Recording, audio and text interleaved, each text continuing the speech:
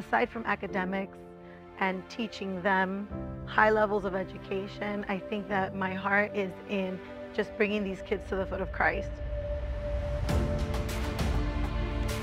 Growing up, I didn't really have a good connection with God, and coming to GMA, it really helped me out. GMA has helped me be the person I am today. The reason why I like GMA is because my teacher is super nice.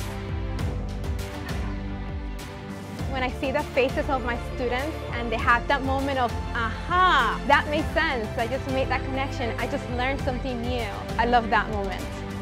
GMA as a whole, it always helps you find who you want to be in the future because that's what it's all about. For me, it's like a family.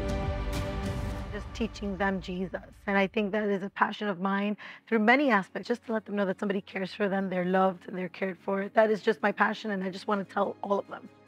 I never forget that the spiritual part is always the most important.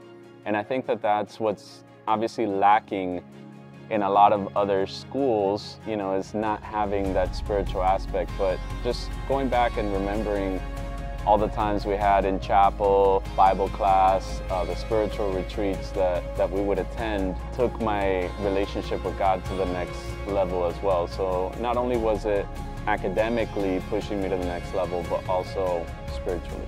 Being able to balance those in my personal life as well, and being able to always maintain my spiritual relationship, I think really just kind of translates into everything else, translates into the way that I run my business, transferring into my personal life as well. You know, I met my wife here at GMA. Now we've been married over 13 years. I would say that obviously GMA was an important part of my life.